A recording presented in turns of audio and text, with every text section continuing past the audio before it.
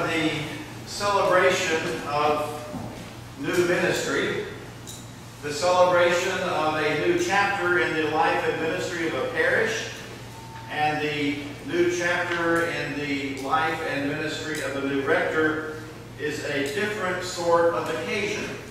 You know, so many times when the church gets together, and rightly so, we get together to give thanks to God for what God has done among us, for what God has accomplished among us, to give thanks to God for the gifts that He has given and bestowed upon us. And all of those acts, the act of giving thanks is always sort of framed in the sort of up to now. We are grateful to God for what God has done among us up to now. Well, this evening, it's a different sort of gathering because even though we have much to give thanks for, we have much to give thanks for in the history and of the mission and ministry of St. James Parish. We certainly have things already in a relatively new vocation to give much thanks to God for in terms of Joseph's vocation and that of his family.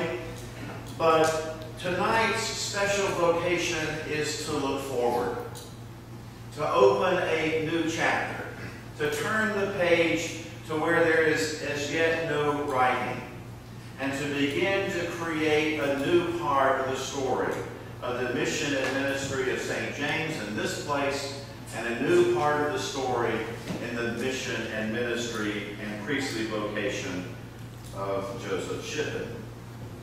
It's a time to think in terms of new beginnings. It's a time to think about what might be possible. It's a time to dream dreams and expect that God will in fact do great and mighty things among us. As we are wont to say over and over in the church, hold on to your hat because God is not finished with us yet. Now, I hope if you were paying attention during the reading of the lessons, you noticed that most of them were about escaping suffering, about somehow dodging the jaws of the evil one. The lessons were about when the chips are down and you're in the face of enemies and those that can't stand you, those who want to take away your life, then this is what you might do to be faithful. Well, now, friends, it's important to understand that Joseph did not pick those lessons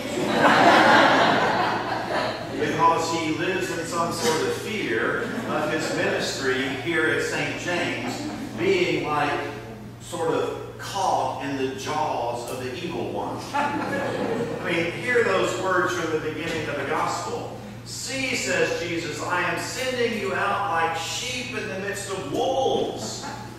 So be wise as a serpent and innocent as a dove. Beware of them, for they will hand you over to the councils. They will flog you in the synagogue, and they will drag you before governors and kings and bishops because of that last part was editorial. But let me cut right to the chase and say, well, the reason these are the lessons, and it gave me enormous admiration for your new priest when he emailed me and said, should we use the lessons for the celebration of new ministry, or should we keep the feast that falls on this day? And like a good son of the General Seminary, I said to him, well, we will keep the feast. And today, sisters and brothers, is the feast of James Hamilton. Probably not a household name that most would make him. But let me tell you just a little bit about James Hamilton. He was born in England, in Surrey, just south of London, in the middle of the 19th century. And after college and university and doing some other things in his vocation, he finally got a theological education and volunteered for missionary service with the Church Missionary Society and was sent to East Africa, where he immediately became ill and had to return to England to get well. After 2 or 3 years of convalescence and getting his health back, they made him the bishop of East Equatorial Africa. He'd never served a parish. He'd never done much of anything. But he was willing to go to Africa, and so they made him a bishop and sent him there to be the missionary to East Equatorial Africa, to the region that we would now know as Tanzania, Kenya, Uganda, and that area. The reason we remember Hannington and his companions is because he stood up as a preacher of the gospel to the kings and political leaders of East Africa at the time. These were not Christian territories, these were not Christian nations, and he was there as a missionary to preach the gospel, to tell the story of Jesus, and to start the church in that part of the world. And of course, as you might imagine, the king of Uganda was not particularly happy about this missionary activity, and Hannington and his companions were taken hostage, they were tortured, and eventually they were killed on October 29th, 1885. They were martyred for their faith in Jesus. They gave up all of it so that they could give witness to their faith in Jesus Christ. And the church in that place has often been reflected in its history. One of the early fathers of the church said that the blood of the martyrs, the blood of those who gave up their life for the sake of the gospel, is the seed of the church.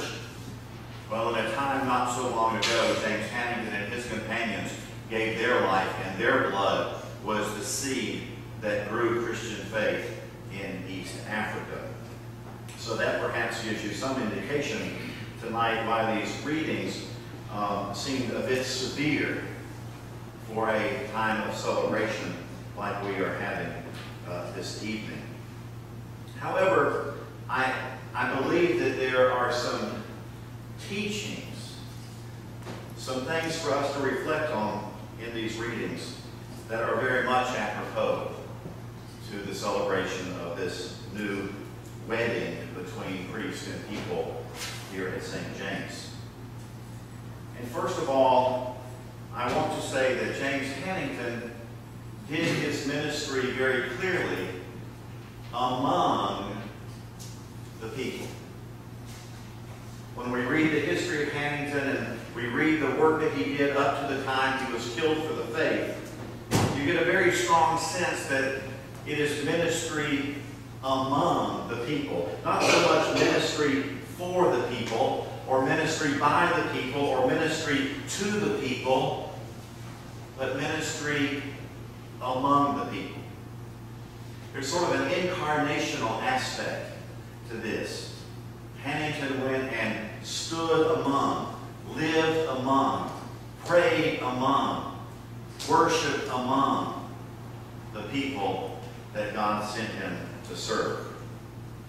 And it seems to me that that is a very powerful image for the priestly ministry that gets its renewal on this evening. To think not only in terms of how Father Joseph might in fact be among us, but how also as a congregation, as the faithful in this place, we make it possible for him to be among us. That we open our doors, we open our arms, we open our hearts, we open every door that we can find so that his presence, his among us, is as congenial and gracious and loving and full as possible. In the gospel, we heard just a moment ago that it was a pretty grim picture. Those are not the pieces of the gospel that I hope you will remember. But there is that wonderful phrase in the gospel that I think is key for tonight. You will be dragged before governors and kings because of me. And it's that little phrase that I want to think about just for a moment.